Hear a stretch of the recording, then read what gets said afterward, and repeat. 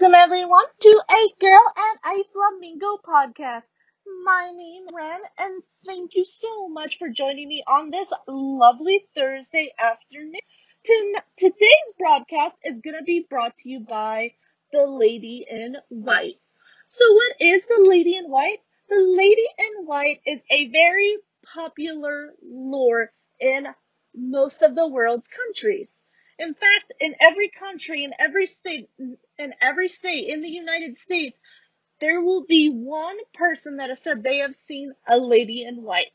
When I say lady in white, I am talking about the infamous woman in white or lady in white ghost that seems to be on roads or bridges and loves to lurk there in the middle of the night.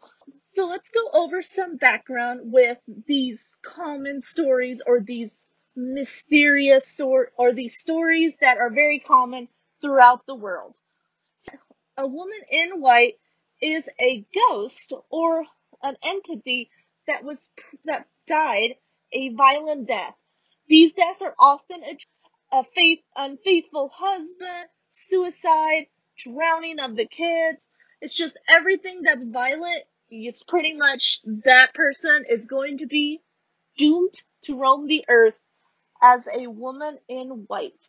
So what makes these women in white so unique is that their stories are so haunted and they are said they are not allowed into heaven until they have finished their unfinished business here on earth, whether that is kidnapping children, killing unfaithful husbands or boyfriends, or even girlfriends, which that is not a common theme. There's not a lot of stories that say they kill unfaithful girlfriends.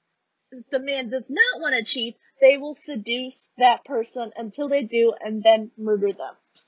In white in history first started out as healers or angels that would help out the sick and dying. And then eventually in lore, in Egypt, it was in Egypt, in the Middle East, where the women in white started to take on a more sinister turn as an angel of death, or angel of misfortune. Anytime, especially a man would see these women in white, misfortune would befall them. They would get hurt or die the next day.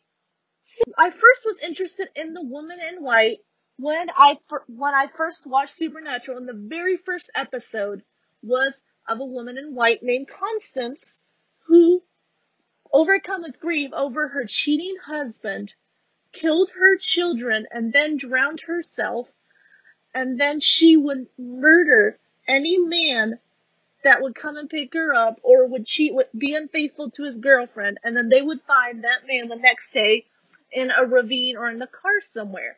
Now that goes into when Sam and Dean come to investigate. Sam would not be unfaithful to his girlfriend, which resulted in her seducing him.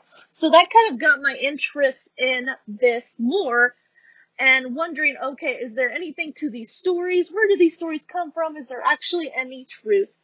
Tonight we're going to be doing less investigating and more storytelling. Tonight is going to be all about the story. So, and wherever you are, just pull up a seat, turn on the lights, because I'm about ready to give you some of the most chilling stories from around the world that involve women in white. And let me tell you something, they are going to give you the chills as they should. So, just to recap, before we get started, women in white are often used as a cautionary tale for people to stay indoors at night, and especially children. They're often used as warning tales or ghost stories. So without further ado, let us travel to the Philippines and talk about their woman in white legend there. Our first chilling ghost story about ladies in white takes us to the Philippines. Now, our first story about the lady in white happens out a specific street in the Philippines. It's on Bullet Drive, and it's in New Manila, Quezon City. Now, this ghost is said to be a former woman who unfortunately died in a car wreck on that very street. Now, after her unfortunate death, drivers started to see a lady in white roaming around that very street at night, specifically late at night. She is mostly seen by taxi drivers, and taxi drivers have said that they pick her up and she asks them to take them to a place, and then not only will she disappear, when they turn around, they never see her again. Now, there is an even creepier part of this story, so hang on here. This lady, so attached to this road that any driver by in the middle of the night must honk to get her permission to pass through. Now, anyone who does not get her permission must be wary. In fact, locals let people know to never drive on the street at night, and if they have to always have not drive alone and have people in the back.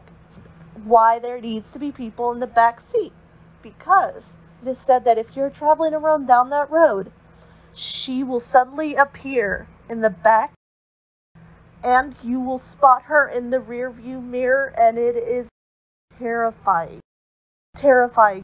Said if you look at her too long in the rear view mirror, bad things will happen.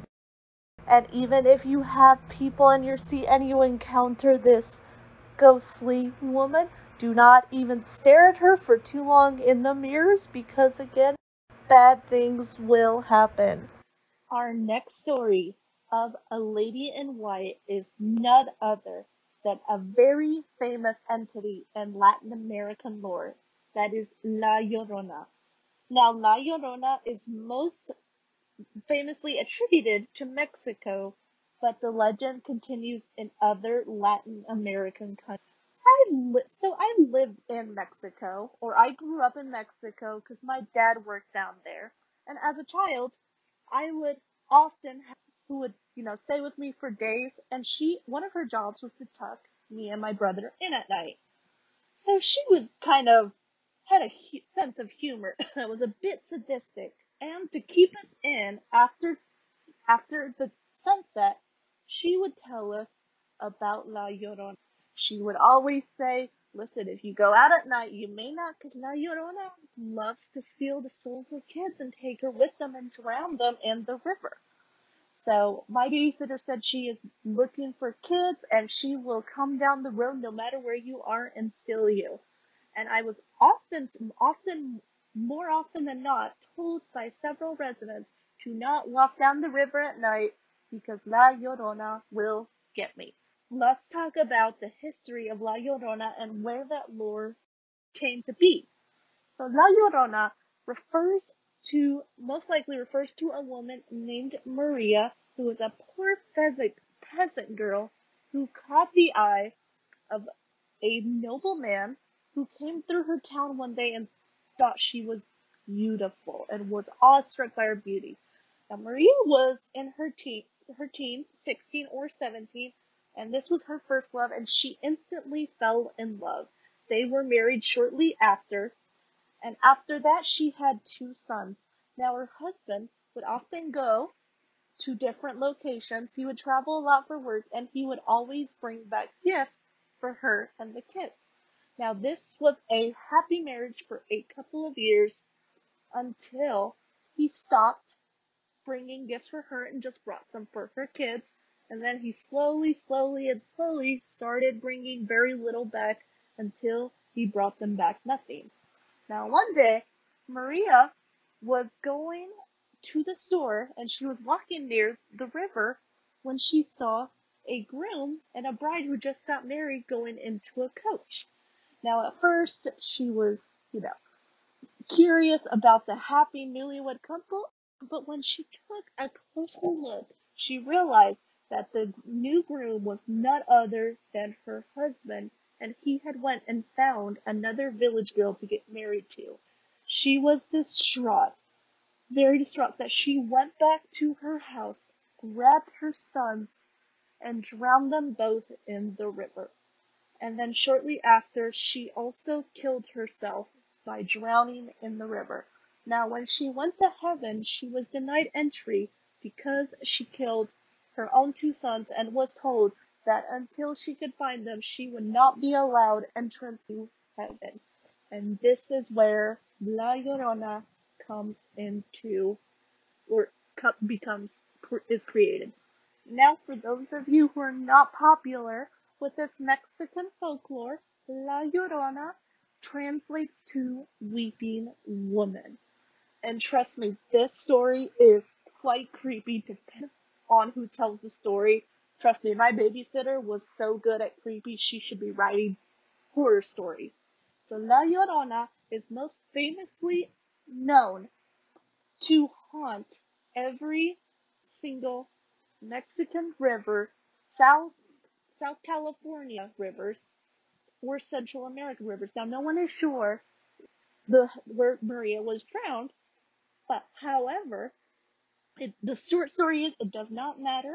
It's that she is in all these Mexico, South California. Everyone there will tell you about this scary woman. Now, there are two different versions of what she does. One version, she only steals the souls of children and drowns them, hoping that they are her boys. And in another version, she looks for children, picks them up, and when she realizes that they're not her children, will drown them. And in another version, she gets revenge on men who are unfaithful to her wives. So let's stick with the one that is most common, and that's the one where she goes after children and the dead of night. She is often seen in a white dress during rainstorms or during a river, mis hijos, which translates to my children, or my sons, my sons. If you have children or you are a child and you are in these areas, be wary when it rains because she will come and it doesn't matter what you look like, she will grab and run you and ask questions later. And because you are not her, or you're not her lost sons, she will drown you shortly after. The United States has so many stories of a lady or woman in white that it is almost the most common story you're going to hear throughout each state of the United States. In fact, there are reports in each of the 50 states, including Puerto Rico, of some type of woman white who is looking to get her revenge on those who wronged her in life. We are going to go over 3 instances of ladies in white. So the first woman in white is the girl of White Rock Lake in Dallas, Texas. And this ghost is said to wear a white evening dress, and every time someone passes near this lake, she will be waiting for them, and waiting as a hitchhiker and asking whoever stops if she may have a ride to Gaston Avenue. She looks very distraught, and as soon as she sits in the back and they start the car up, the driver will look back and she will not be there. The only thing that is remaining is a back seat that is now lit. Now, there are several stories about where this lore came from, but the most common story is that it was a bride who drowned in the lake prior to. Now, let's head over to Rochester, New York for another ghost that is known as the Lady in the Lake.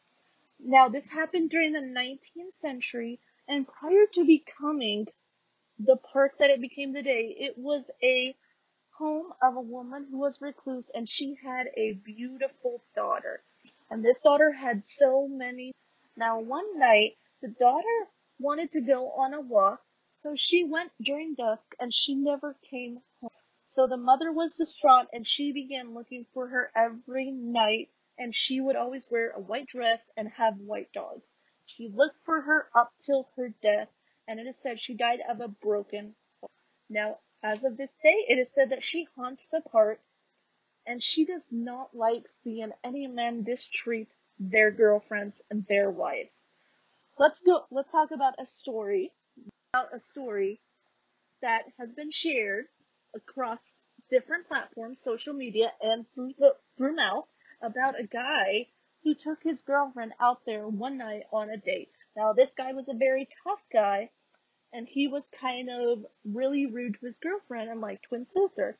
Now she had an accident where she spilled a drink on his dashboard while in the car, and he started screaming at her and called her stupid. He even shook her a little bit. Suddenly, both parties heard a knocking on the door, like a loud, unmistakable, annoyed knock. Now the boyfriend thought, oh, this is someone I'm gonna have to beat up. He got out of the car looking all macho, looks around, and then he runs face to face with the lady in the lake.